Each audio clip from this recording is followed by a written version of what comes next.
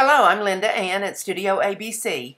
I'm a video creator for Color Art at COLOURARTE.com. I'll be painting Indian corn. Today I'll use the Twinkling H2O's shimmering watercolors. You need to wet these before you begin, about 5 to 10 minutes before you're ready to paint with them because they're hard pan watercolors.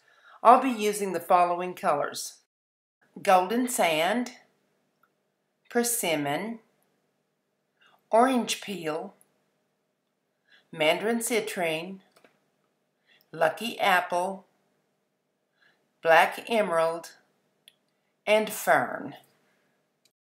I like to use a colored pencil to sketch with for my guidelines or my sketch that I do for watercolors because it blends right in with the watercolor, and I usually use some color that I know I'm going to be painting with. In this case, I'm using kind of a yellow-orange colored pencil. It's not a watercolor pencil. I go back and forth. Sometimes I use my watercolor pencils, and sometimes I just use regular colored pencils to sketch with. But I'll sketch in some main lines, and I may or may not stick with this exact sketch when I get finished. You may not be able to see these very well on screen because I sketch so lightly so that it will blend into the watercolor painting at the end. And sometimes I sketch so lightly that I kind of get lost on where I am and when I'm painting, so I have to be careful about that too. This is very faint, but it's the outline of 3 ears of corn, and I'm going to use that middle ear as my focal point. I'll be working with the pure colors from the container that I've already shown you, but I'll also be mixing some of these colors together to get other colors. So I hope you enjoy watching my techniques, and I'm going to just relax into this painting, and I'll come back when I need to tell you something.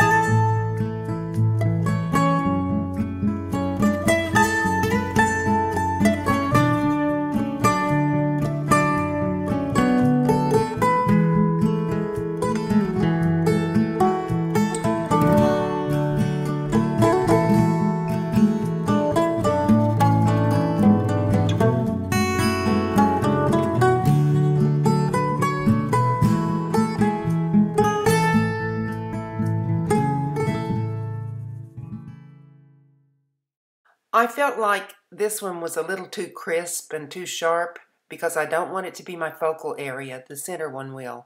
So I'm taking some water and some colors and putting on top of it to kind of blend it out.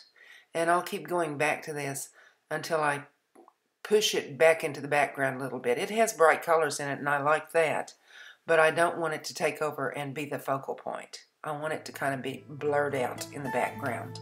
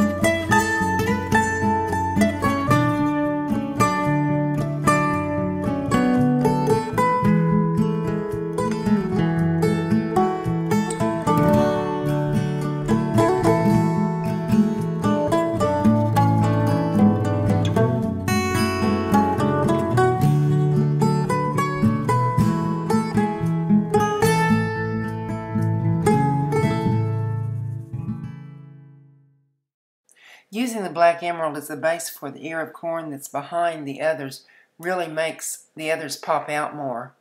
I'm using darker colors behind it and then the brighter, lighter colors up above, and that's just a little trick to help you pop it out and give it more emphasis. And again, making the other two ears of corn a little fuzzier, a little more muted together will help pop out your center of interest. I actually prefer the term focal point because when you say center of interest, students will focus on that word center and think that they have to put the focal point right in the center, and using the rule of thirds is really a better idea. I didn't necessarily do that on this one, but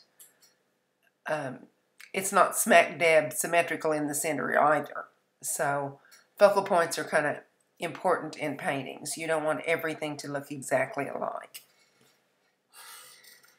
You want your eye to travel around it through the painting, but you don't want it to have several places that are fighting, that are in competition for your eye to rest upon. Also, I try to remind students not to worry about whether it's upside down or right side up whenever you're painting. I flip my paintings around all the time. That's the reason I tape them to a board, one of the reasons. Another reason is to keep some of the lighter weight papers, 140 pounds and under, will buckle on you if you don't tape them down.